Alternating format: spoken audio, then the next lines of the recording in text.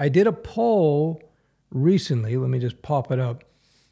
Very interesting poll. I think any developer and aspiring web developer should pay attention to. So I got about 1,000 respondents on this poll. So let me read it, and then we'll get into the discussion. Every now and then, a new technology emerges in the development space that is truly a game changer. For me, a game changer tech is something that allows you to do something that you couldn't do before, or it's a tech that makes you 10 times more productive. So I asked the question, which one do you think it is today? I got about 1,000 respondents on YouTube. I got similar results on Twitter, although not as many voters. Anyway, so AI is far and away number one. 73% thought it was AI. And then there's low-code tools, only 7%. Browser plugins, 3%. And I added the option all of the above. So the short answer to this question, to this poll, in my opinion, based on my 8,000 years of experience as a developer since 1994, in my experience, all joking aside, it's actually all three together, combined together. So AI is kind of obvious, right? ChatGPT hit the scene. Now we got Grok, Bard, and Midjourney, and many others. The key with AI, though, is how do you quickly implement AI into your software efficiently? This is where low-code platforms come in. In terms of low-code, there are the usual subjects like Airtable. The sponsor of this video, Pixibricks, is actually a low-code platform that is browser plugin based, and I'll get into that in a second.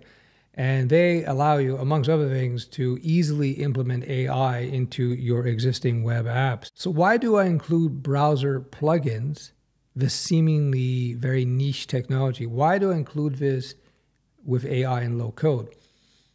Well, in the context of web app development, browser plugins are pretty important, and I just discovered this recently. Again, the sponsor of this video, Pixibricks, made me aware of this with just a couple of simple examples they provided. So anybody, let me shut this down actually. Hold on, let me just get rid of this. Boo!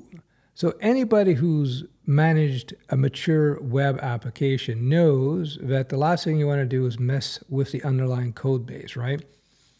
Well, this is actually a basic rule of software development. You want to keep your playpen separate, separation of concerns.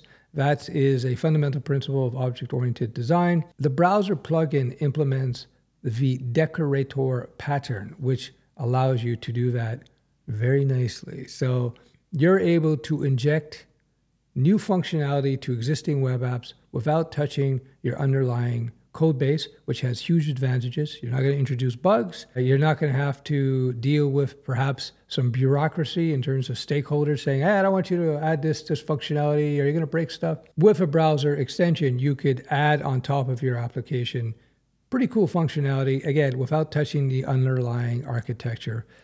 This is fantastic. Now, with the Pixibricks platform, which is a low-code platform, they make it trivial, easy for you to add new functionality.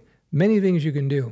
One example caught my eye was an AI implementation. So I'm going to give you a taste of it from one of their training videos, which will walk you through it just in a few minutes. It's worth watching just to see how quickly you can add some pretty substantial functionality in just minutes. Pixibricks lets you create custom browser mods, like this. We'll rebuild this mod from scratch in 5 minutes. Start by opening the page editor, which lives in the Chrome DevTools. Every mod starts with a starter brick, so all we need to do is select our Google account integration, choose the Google Sheet, and now when I click the context menu, Pixibricks fetches our support articles. So now we can choose an AI service and write our prompt. I'm going to choose ChatGPT, I'm going to select my integration, and you can see when we open up the output over here that ChatGPT has recommended a very relevant article. And voila, Pixibricks returns the most relevant resource in the sidebar. That was just one simple example. Integrating with ChatGPT is just one of the things you can do. I invite you to take a look at the links below to Pixibricks. Take a look at what they can do. I believe overall that these three technologies, AI, low code, and browser plugins, is a huge game changer in terms of productivity in certain circumstances. Every now and then, game changers like this do come out. I've seen it happen a few times since the 90s. And those who jump onto this early will gain a big advantage in the marketplace, whether you're a developer or whether you're a business owner, a SaaS owner, who wants to add new features to their software efficiently. I'm sure some people might be questioning my 10 times productivity assertion. This I've seen firsthand. So I'll give you one simple example going way back in time. And again, I believe AI, low-code, and browser plugin can easily do the 10 times as well. So just a simple example. So in the early days of the web, the way web apps were developed was a Perl CGI model, where basically all your view code was generated within the logic. Big no-no. Big no-no. We know that today. But in the early stages of the web, early 90s, people didn't know that.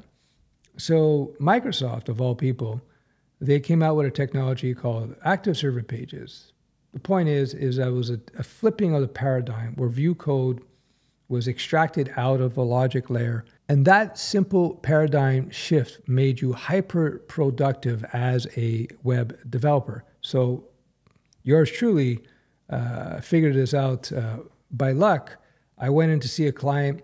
They had a fairly mature app developed with traditional web app development technologies at the time, Perl CGI, flat file database.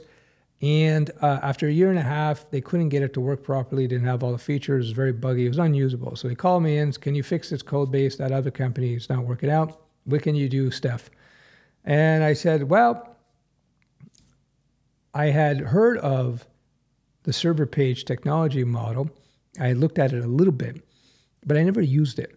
But to me, I was saying, oh, this is going to save a lot of time. I wasn't sure how much time. Anyway, long story short, I took on the project. I rewrote from scratch with the new technology. I was able to get it done in 30 days with all the features they wanted initially, pretty much bug-free. And I did it in 1 month, whereas the other company was over a year and they still couldn't get it done. Of course, when you're reproducing something that's already been built, it's easier, much easier. But nonetheless, this paradigm shift, this new technology, this emerging technology, was brand new, 96, I think it was. It was a game changer.